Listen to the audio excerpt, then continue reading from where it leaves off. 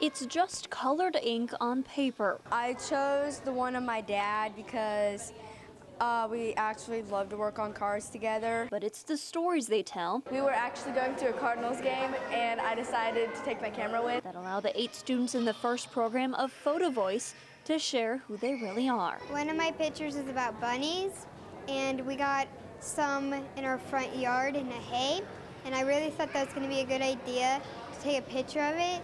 And I tried to make sure you could see it but not get too close where the mom might not come back. We give them a camera, we give them a topic each week.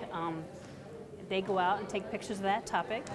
They bring them back in, we kind of have a little discussion about it. They get instruction on the technical topics of picture taking. One was like of the sun, and like I used a filter to like make it dark, and then like the sun was bright and then the rest of it was kind of darker. But the pictures can sometimes reveal some unknown truths about home life. We've had to have some kind of difficult conversations. And share that while others are different, The goal is for them to talk about community, to talk about advocacy, and get them to kind of start thinking about what they want to do within their community. they really are the same too sometimes. Pictures can express a lot of stuff just about you, and they're really, really cool.